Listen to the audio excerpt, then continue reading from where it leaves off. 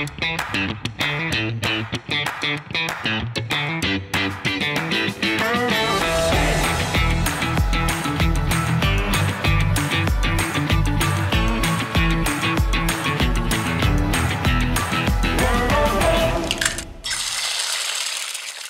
Lawrence. Morning. Thanks for coming to be grilled in the CAF. You've been a long time coming, hasn't it? You've been in the job for 2.5 years now. Right. Yep, so a while. Well, hopefully these won't pose too much of a problem for you. Let's get on, shall we? Yep. When will we see a new CF, and will there be a CG version? Well, all I can say there is there's always ongoing developments, and to watch this space. That's a yes then.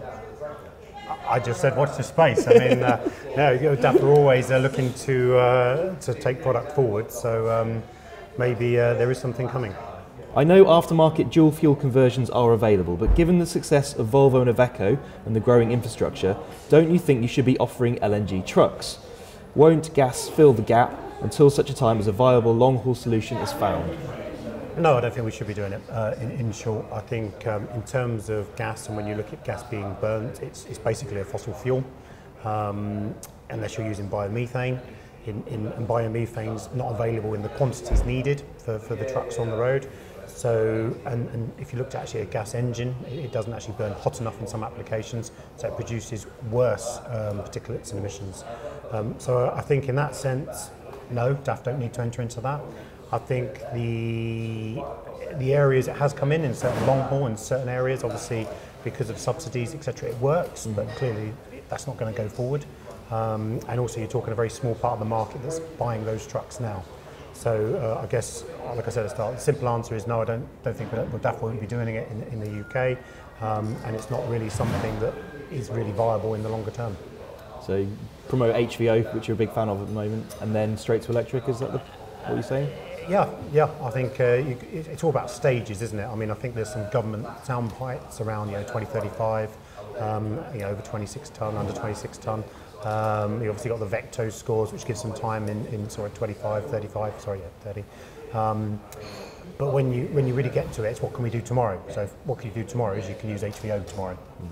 So why not? That obviously gives you a 90% saving well to wheel on CO2.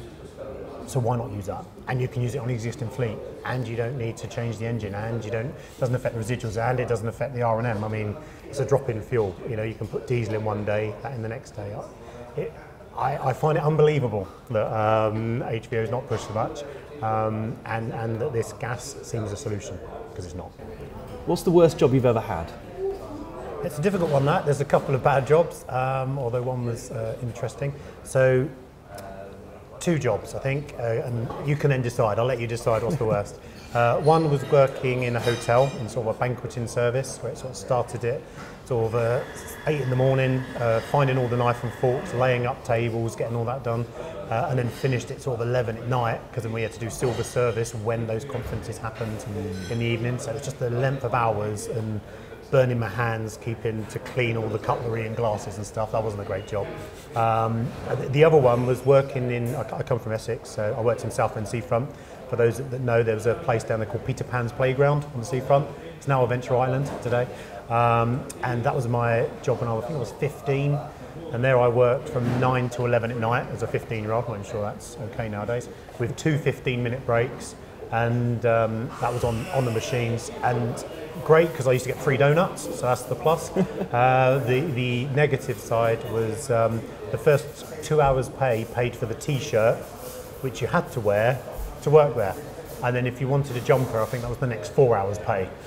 So we all just wore t-shirts and froze. So neither of them good, that great jobs, long hours, not paid very much. Right. Yeah, both sound pretty terrible. Not great. If you were in government, what would you do to aid the transport industry? I think it's a great question, and something I'm really passionate about is the negative view of the transport industry.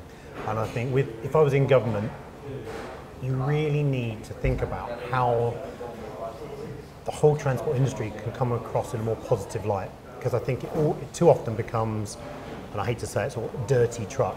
and I think people's minds, and that's years ago, because you look at the modern technology of all manufacturers, they're brilliant in terms of trucks, in terms of striving Euro 4, 5, 6, 7, electric trucks, hydrogen. Everything is actually to try and make these vehicles clean, to try and make them safe. That's where all the investment goes. And yet, I think the public perception is block the roads, dirty trucks. So I think if I was in government, the first thing is to change the narrative. And if you look at some government documentation, if you really read the words, they don't send the right message all the time. So it's that communication part. Equally, I think they really got to get into schools, and they've got to get into explaining the careers there, because it isn't just a truck. There's technicians, there's logistics, there's analysis, planning, there's marketing, there's products, there's buying, there's selling. I mean, it is a whole industry. It's not a truck. A truck facilitates an industry of jobs that people need to do. So yeah, I always beggars belief to me, some of the language used around it, and I think that is the fundamental issue, and it's just not appreciated enough. And you've seen glimmers of appreciation through COVID and maybe Brexit with drive, but to me at the moment, nothing's really sticking. It's like, oh yeah, that's important. It's not important now. So yeah, a lot more work in that regard, and something I think us as manufacturers we need to push, the government and people talk to us on, and say this just isn't good enough. Do you have an HGV licence? No, I do not. To my eternal shame, I do not have a HGV licence. When I became MD, I really wanted to get one. I applied. My medical was due in March 20, sorry, which wasn't great because that was COVID, so it got cancelled. And then since then, to be honest, and everyone can say this is an opt-out, I just haven't had the time with being the MD and COVID and all the other issues. I did look to do one recently, and to be frank, we had a driver shortage and it just seemed a bit wrong for me to go and take the place to take a test for something I'm not going to do day in, day out when other people are trying to start their career in it. So, I'm going to do it probably towards the middle of next year when I think hopefully we've got enough drivers on board and there's time for me to do it. Excellent. Yeah, very wise. I love the look of the new XG, but I wouldn't have one because I need more than 530 horsepower. Isn't it time for a bigger engine? No, I mean, in truth, the majority of operations in the UK only need the 480, and that's the majority of what we sell. And that's got, when you think of the weight and the torque and what's needed, that is the perfect, and balancing fuel efficiency, that's the perfect engine. There are some operations where obviously the 530 becomes necessary. Tends to do more the hilly work at the weights, where you could argue that 530 is needed.